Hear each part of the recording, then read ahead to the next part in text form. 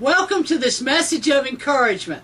Today I want to talk about God's faithfulness. But before I get started, I always like to ask those of you who are watching to please pray for our nation's leaders, and please pray for those who are trying to destroy this great nation of ours. There is so much evil in this world right now, and these people need prayer. The Bible instructs us to pray for people that it is allowing Satan to control their thoughts and their actions. They need to be lifted up before the Lord, because only prayer is going to change these people. Nothing else is going to make that great change. We've got to have that prayer for these people. Also, please pray for other Christians, for the lost, for just other people in general. Just remember your neighbors, your friends, your family, those that you work with. People need prayer, and I'd appreciate it if you would remember other people in prayer.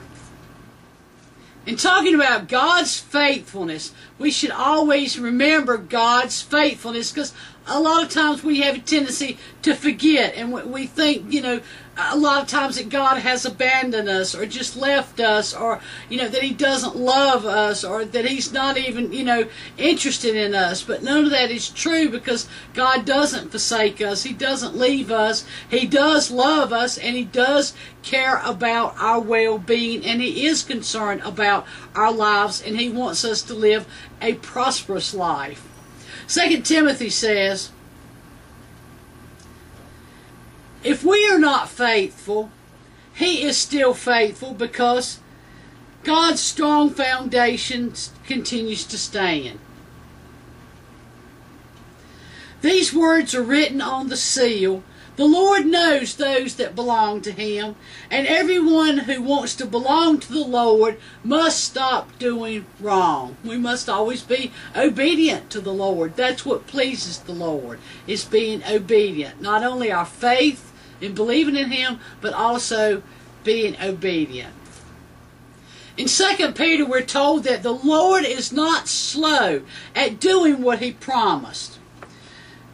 No, God is just being patient with people, with you and with me. He's being patient, because God does not want anyone to be lost. He does not want anyone to perish, and He is giving each one of us a chance to change our lives and to change our hearts. He is not slow in any way on His promises. So God is not putting up with things. He is actually giving people a chance to be saved. I hope that makes sense to you. Psalms 121 says that the Lord will not let you be defeated. He will guard you in your sleep. The Lord will protect you from all dangers. He will guard your life. The Lord will guard you as you come and go, both now and forever. In the book of Joshua, chapter 23, Joshua told his people, "It's almost time for me to die. You know fully well and believe that the Lord has done great things for you. You know that He has not failed us or to keep any of His promises."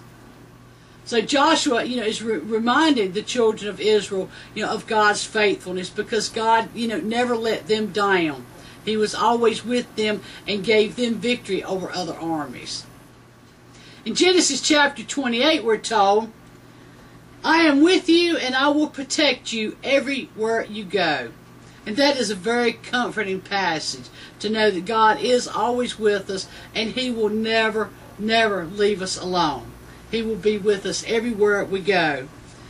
In 1 Corinthians chapter 1 says, "God, who has called you to share everything with His Son, Jesus Christ our Lord, is faithful." So we are definitely reminded here of God's faithfulness. In Isaiah chapter 54, the Lord says, "This day is like the time of Noah to me. I promised then that I would never flood the world again. In the same way, I promise not to be angry with you or punish you again. The mountains may disappear and the hills may come to an end, but my love will never disappear. My promise of peace will not come to an end, says the Lord, who shows mercy to you."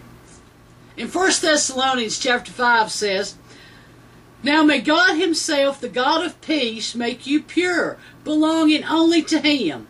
May your whole self, spirit, soul, and body be kept safe without fault when our Lord Jesus Christ comes. You can trust the one who calls you to do that for you. He will keep us pure. He will keep us safe until he returns.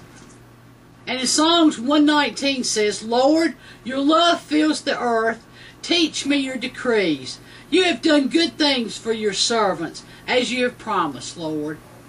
So I hope that you've enjoyed the scriptures that we've just read through on God's faithfulness. Because like I said, it's always important to remember God's faithfulness, because it's so easy to forget, especially when the ways of the world are coming against us, and the ways of the world seem to be coming more and more stronger. That evilness in the world is coming more and more against us each day. You know, and especially Christians are taking a true pounding from all this evil in the world, and we need to remember God's faithfulness and look for God's faithfulness, because he will never abandon us. He will never forsake us. He will never leave us. He will never stop loving us. He will always be there for us. He will always protect us. He will always do what's in our best interest, and he will keep us safe from harm if we put our faith and our trust in him.